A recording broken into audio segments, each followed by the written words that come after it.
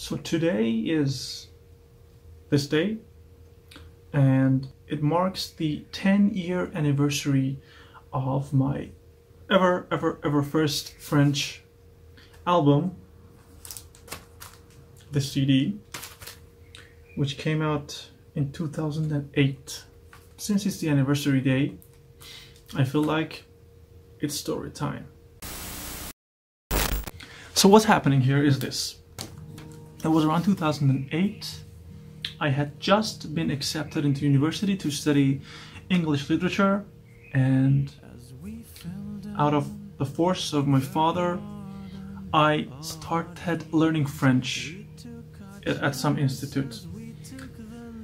I remember the first few sessions I was completely lost. I was completely confounded at what the heck I'm doing there. So what happened was I started caring less and less about the course. So much so, in fact, the first few courses, the first few semesters, I barely passed. I nearly failed, and all the professors and all the institute people were like, "Are you sure you want to do this? Are you sure this is the best path for you linguistically?" And since I'm not really a fan of giving up, I said, you know what, yeah, but they didn't know that this was a force from my father. I remember one of the earlier sessions, our professor asked each and every one of us in the class the reason, the purpose of why we were there, why we were learning French. And almost everyone, without an exception, without missing a beat, they were either studying French in university, they were planning on migration to a French-speaking country, but me. I told them that I want to write one French song, and everybody laughed at me because at that time I wasn't even sure how to spell my name in French if it's spelled differently. By the way, it does. So what happened was that whenever I have a challenge and somebody tells me or laughs at me or says you can do this, I kind of go into overdrive to prove them wrong. It might be a personality thing, I don't know. Exactly a year later, this day, March 26th, 2018, I invited them to my concert and the unveiling of this album. Its translation is With the Angels, and while by today's standards it might not be the best sounding anything, for me it's a testament and it's a proof of concept, of will, that even if people laugh at you, you can still do whatever you please.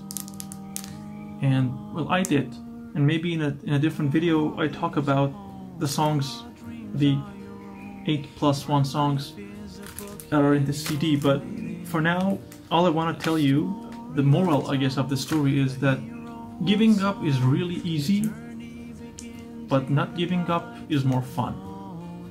And if you think you can't do something, remember, this CD comes from a person who wasn't able to speak French for the first 3-4 months. It took me a year to really get into my shell, and the reason was to prove those who laughed at me wrong.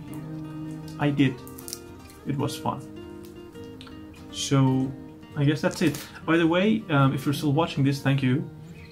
There's a link in the description box below that redirects you to my SoundCloud page as a gift as a thank you, I guess. I'm releasing this album free of charge for everyone, forever. And if you listen to it, please let me know what you think about this, because I'm curious. The lyrics, everything in it might not be really interesting for a lot of you, especially since they're French. But for me, what this CD is that you can, if I can do this, you can too. Hopefully you enjoyed this one.